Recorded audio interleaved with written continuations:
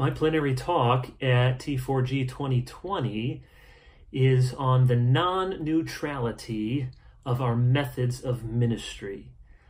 I think too often in many evangelical churches, we know that the message is very important, and we want to have the right statement of faith and the right sort of doctrinal commitments, but then we tend to think the methods that we use are rather indifferent.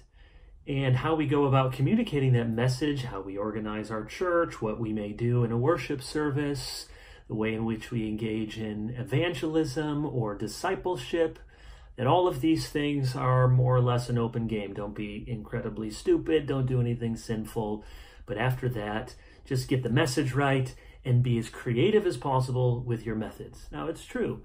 The Bible doesn't spell out all the methods or all the ways that we need to do church.